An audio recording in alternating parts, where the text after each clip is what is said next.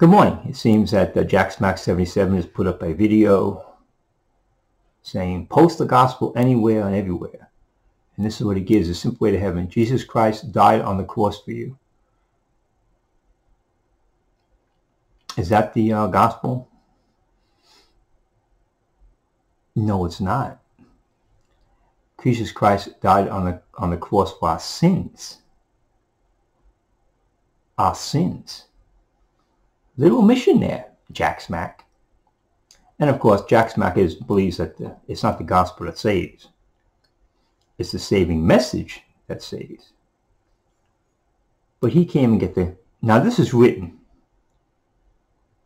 This is written. This is not something where, you're speaking, you might forget a word or two, which is, understandable. And you're saying, oh, Ed, you're just too picky. You're too picky. Go to Genesis where you see a woman leaving out the words that God told her. And remember, Jacksmack said, to understand the gospel, you have to understand you're a sinner.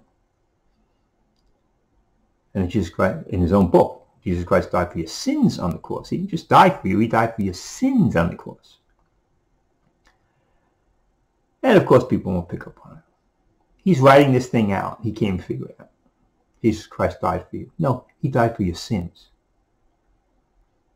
Sin is in that issue about the gospel. That's why he went to the cross. This is a fouled up teacher. Of course, he has this music in the background, just horrible. That's another point.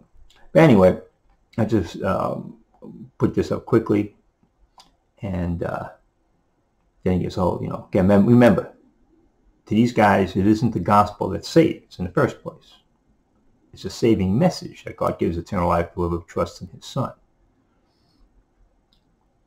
So the gospel becomes a secondary issue that you learn after you're saved when you believe in the saving message. Keep that in mind. But he can't even get the gospel correct when he writes it out, that Jesus died for you. That's not the gospel. Jesus Christ died for our sins on the cross. Beware of teachers who leave out or add to the Word of God. Amen. Thank you.